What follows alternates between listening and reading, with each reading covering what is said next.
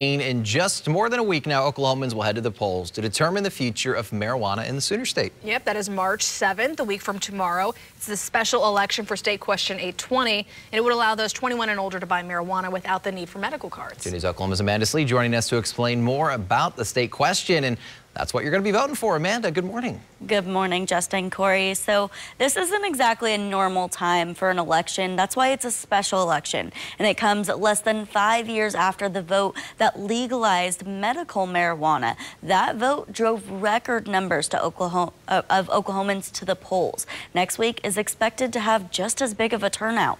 According to the March 7th ballot, State Question 820 would allow recreational use for adults, meaning those 21 and up. It would also be self-funded with a 15% sales tax. The surplus money from that tax would go towards student services, drug addiction treatment programs, courts, local government, and the state general revenue fund. However, it will not change the current medical marijuana laws and regulations. Some who are against the state question say this will hurt Oklahomans, while others say data is on their side.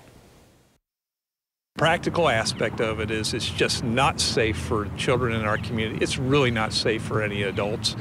We don't know enough about what's being put in these substances. I don't think the regulation has ever approached what they promised us. Peer-reviewed studies have found time and again that children in states that have recreational marijuana, teenagers in those states, you don't see an increase in usage, you don't see an increase in access. That's just not true. It doesn't bear itself out.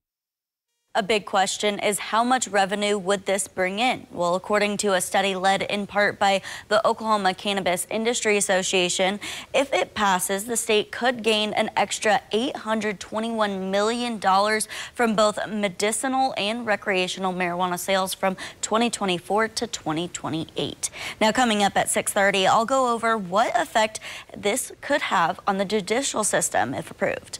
Amanda Slee, 2 News Oklahoma.